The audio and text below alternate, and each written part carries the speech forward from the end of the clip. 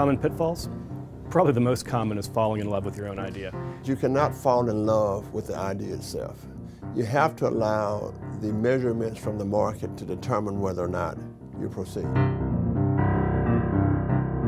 Does anybody really care about your product or service? Frequently someone come up with what they think is a neat idea or a neat technology or a neat product and decide they need to start a company with that. And the question is, does anybody really care about what you've done? Have you solved a real problem in life? You know, frequently innovators, entrepreneurs get really obsessed with, you know, what their product is, what the features are, all the cool things they're doing, all the companies like them that raise tons of money. Doesn't matter to investors. What they want to know is what's the market problem you're fixing, how are you going to do it differently, why are people going to go with you versus the incumbent.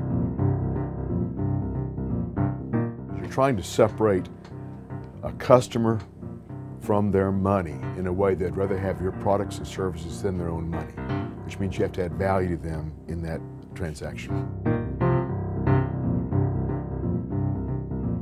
I like to push entrepreneurs and innovators to go figure out the market requirements by talking to 100 people in their target audience before they build any kind of business plan.